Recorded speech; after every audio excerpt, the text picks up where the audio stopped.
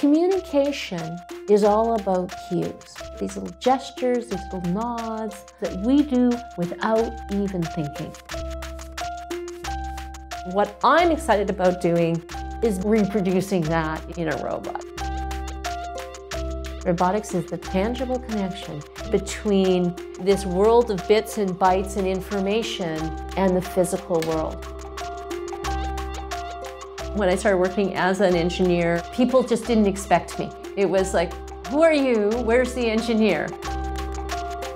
I can see a whole bunch of things that robots can do to make our lives better, and it's just about moving on and adapting that technology. We are sitting in a time, it's like just before computers really happened and everybody had one in their home.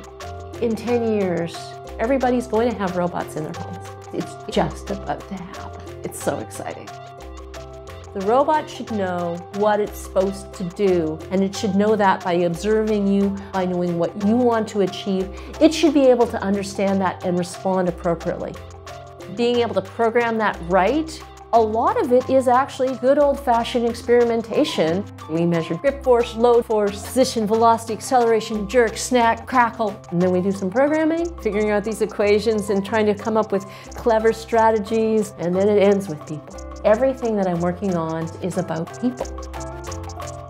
A robot is not a person, but a robot is not an inanimate object. So if my robot makes a mistake or harms someone, am I responsible? Is my robot responsible? Is the manufacturer of the robot responsible? When do people still need to be in control? Those are actually the questions that we have to answer. It's always a new problem, it's always interesting, and we do need both men and women in engineering because that's how we're going to have the best solutions in the end. We should take away whatever it is that are these barriers that are preventing other people from having the really great time that I am having.